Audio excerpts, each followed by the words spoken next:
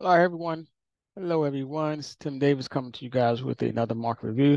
Going to start out this weekend by taking a look at the SPX 200R, which is the tool that tracks the percentage of stocks trading above the 200-day moving average within S&P. This is pretty much a good way to track overall sentiment, market sentiment, and momentum.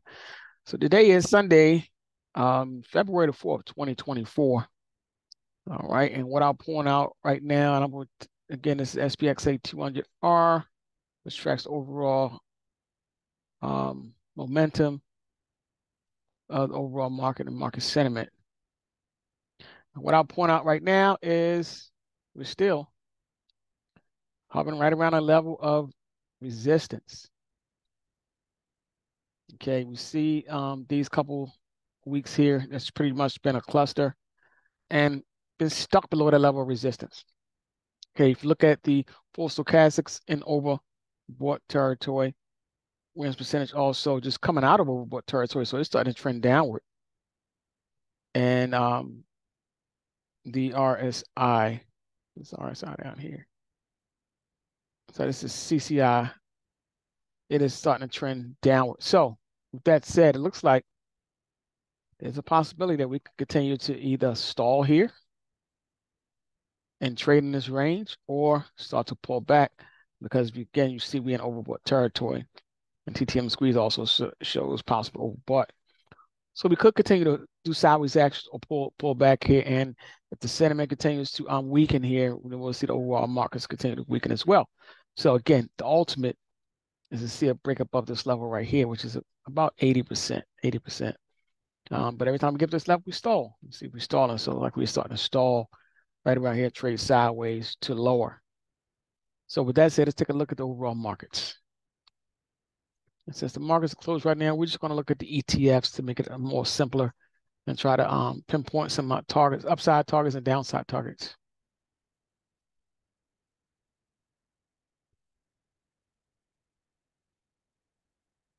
All right, let's start off by taking a look at the SPY, the SPY.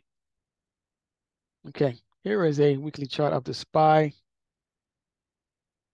And what I want to point out right here, before I even stretch this out here, is look at where we've been before in the past, before hitting the pullback, and look at where we are now, just above that level. So previous resistance now becomes support. So keep that in mind. Now let's take a look at this from a more direct and shorter time. I mean, not shorter time here, but close up look. So again, looks like we got above this level of resistance and got up to a high of about 496. So previous resistance becomes support. So that means this level down here, where our trend line is about 480 will be a level of support. So the question is, do we pull back to the level of support and test it and see if we go punch through it and go lower, or do we continue to go higher from here, or do we pull back to this level and get a bounce? That's to be determined. But that 480 level is a target on the downside. And if we break above, if we go down and hit that level and bounce, then we can see a move above that 496 level. Take a look at the daily time frame.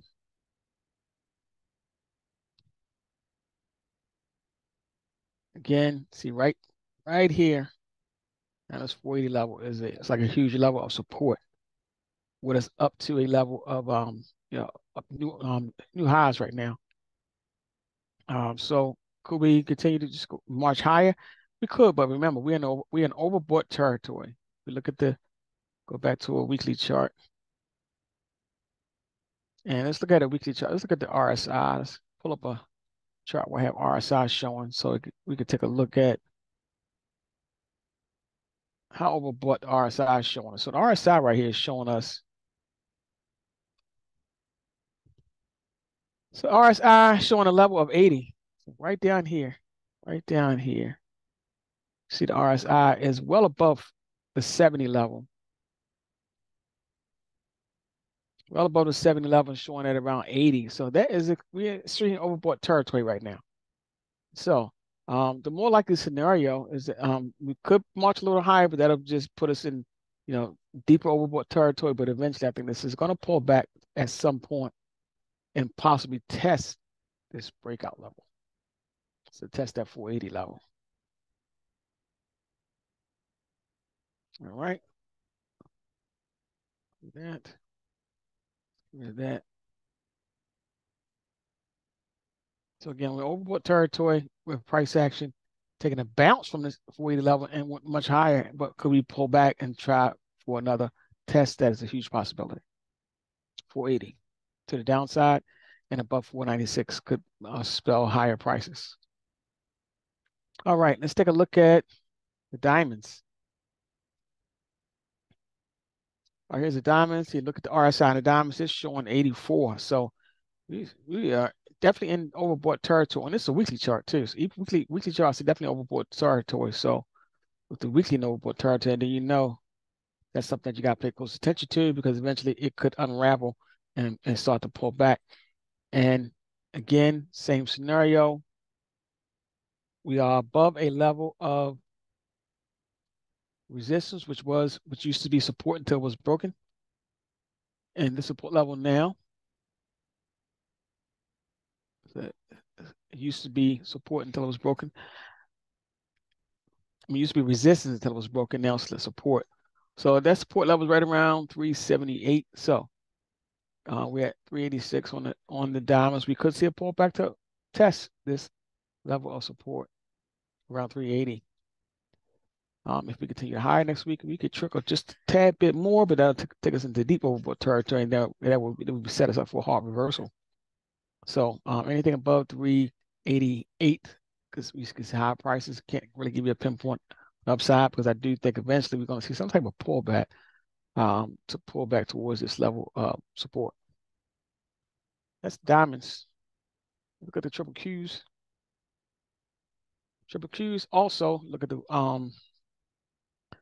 RSI and overbought territory is right around 78. I'm sorry, folks, about that. Let me get rid of this.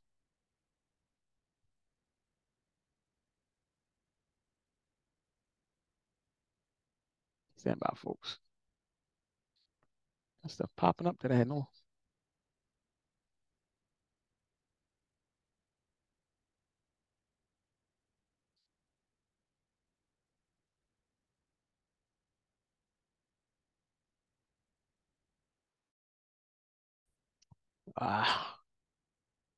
Stay with me, folks.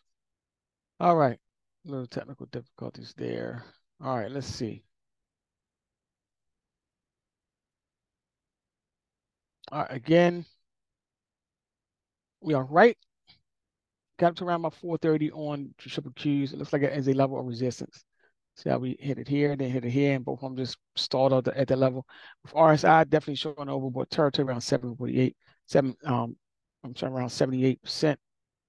And if you look at this closely, the breakout level looks to be right around 409. So 409 between see 406 to 409. That's an area of support with it sitting almost right at the 10-per moving average. So again, anything over 430 could take prices higher, but I do think we could start to see some sideways action or even a pullback all the way down to this 408 or 407 level, which is an area of support. That is the triple Qs. Let's take a look at the IWM. And IWM, same thing. It continues to battle with a strong level of resistance that it's been battling with for a very long time. So we see back here around July of 2022, we hit that level right around close to 200 and pulled back. Got close to the level here around 200 and beginning of 2023 and pulled back. Got close to it here around July 2023 and pulled back. And got just above it right around here and an immediate reversal. Back to the 10-per moving average. And like it's starting to trade sideways. So scenario here, we could see it looks like we're sitting right around this 194 level, and resistance is right around 200. So if we don't break above 200 in a meaningful way, we could see a price action continue to backfill and test this 20-per moving average. So we're in a channel right now, trading range, but if we break below this 194, we could see prices pull back, and it could pull back significantly So keep that in mind, folks. We got a level of support, a short time, near-term level of support right around right here, right around 190, right around 192 near-term level support. But if we break that, we could see a move, probably not all the way down to 161, but definitely could see a move back to around about 170 if we see a major pullback here. So keep that in mind. That around 170 is a level of support if price action does not stay range bound between 190 to 200. All right. And last but not least, let's take just a glance at the VIX real quick. And here's the VIX. If everything, if the markets are looking for a possible pullback, what are the VIX is showing us?